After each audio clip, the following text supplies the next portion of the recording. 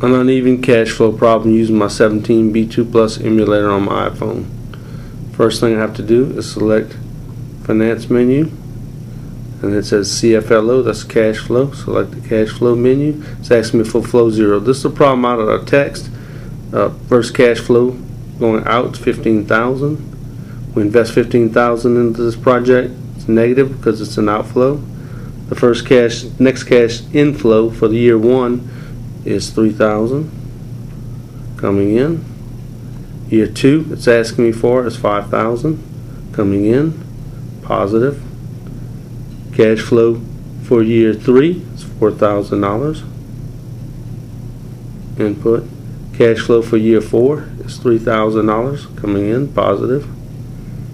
Input. Cash flow for year 5 is $2,000, positive value coming in. Input. Now I want to calculate this, so I go to the calc key. It's telling me the seed value for figuring the net present value of this. Suppose our cost of capital is 10%. Put in a 10% interest rate as a cost of capital. Now I can calculate the net present value.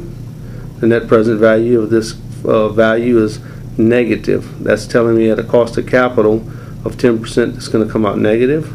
The net future value, if we invested there, is going to be also a negative value.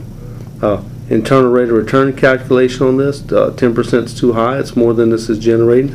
So I would like to know what my internal rate of return on this project is. Click the internal rate of return key and I find out it's 4.69%. Very easy problem to work, very typical. Calculator is useful for doing this.